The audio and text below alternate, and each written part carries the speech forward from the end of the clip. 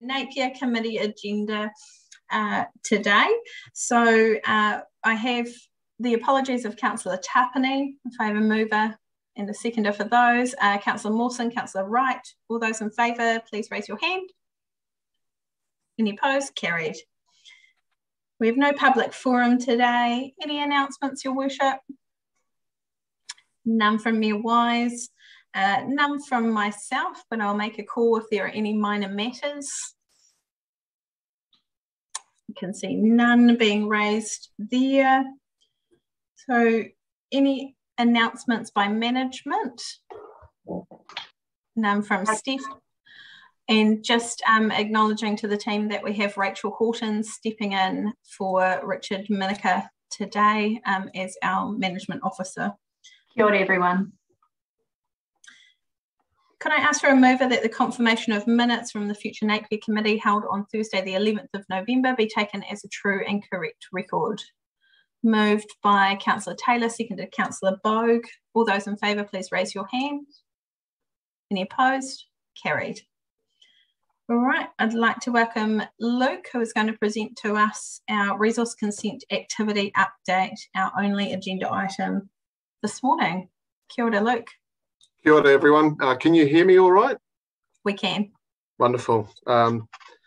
So by way of update today, I can advise that we've had a steady increase in the number of applications that the resource consenting team have received since our last catch-up last year. Whilst it hasn't been as significant as what we were seeing towards the end of last year, it's still an increase, which is promising. I'll give you an update on some of the more major applications that we've seen recently. 200 Waitangi Road, which is for earthworks and disturbance of soil. That's currently under assessment, and I expect that we will have a determination on that in due course. 2 Darwin Crescent is a cohort shed and recreational activities that we've proposed. Now that's obviously been approved since this report was written, and I understand that they were happy with the conditions of consent that were issued with that. The next application that I have to report on is 115 Carlisle Street, which was the expansion of the existing car sales operation. That's still under further information request, and we're currently working with the applicant to address some of the landscaping matters that have been raised through that process. There's no real further update on that one at this point. And that's, sorry, I've also got some Kāinga Ora applications that we've received. 19 Dinwiddie Avenue at Maraenui for 3 lots into 5 lot subdivision, along with a multi-unit development. Again, that's under further information request. The applicant's working through those matters with a response expected in due course. And also 4 Lamb Terrace, which again has been approved since writing this report, and having spoken with KO the other day, they've indicated they were satisfied with the conditions of consent, and also appreciative of receiving that consent. So that's my brief update for you all, and I'm happy to answer any questions you may have.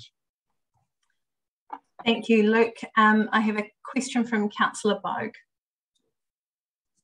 Thank you, Luke. Just in our papers, one of the pictures says the koha shed on page 6, whereas I think it's the Waitangi Road figure 2 in our papers. So that obviously perhaps needs to move up a page or so.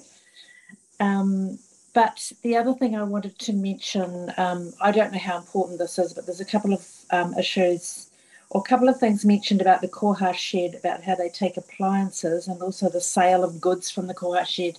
The koha shed doesn't sell anything, so the kaupapa is free in, free out.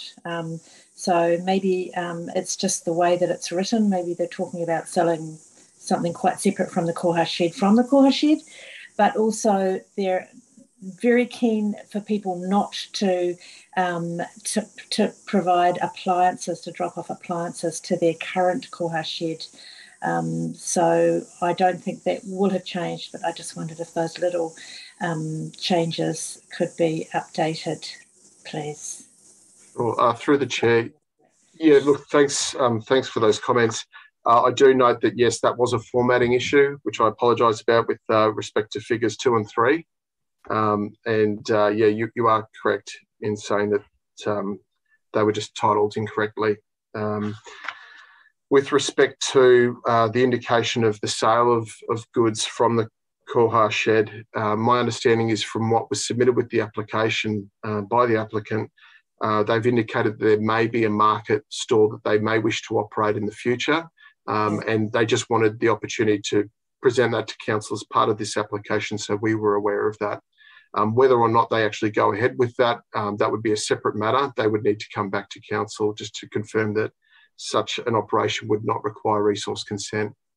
And with respect to the dropping off of appliances, again, it was something that may have been mentioned within the application, how they wish to operate, and whether or not they wish to take those appliances from that Koha shed is their prerogative, and not something that we will sort of consent.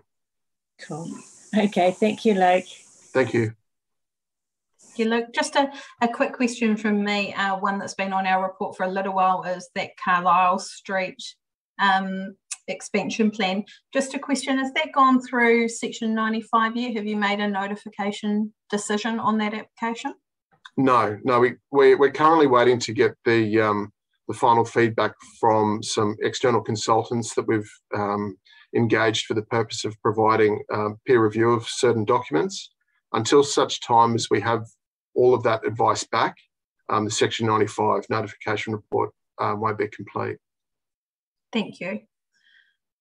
Just if there's no further questions from councillors, I'm happy to move that we receive the report. Is there a seconder? Seconded by Councillor Price. If there's no further questions, I can see your comments from anyone. We'll put the motion. All those in favour of noting the report, please say aye or raise your hand. Any opposed? Carried. Thank you, Luke. Thank you. All right, that's the end of our meeting, and I will formally close the Future Napier Committee and hand back over to Councillor Price for our public excluder.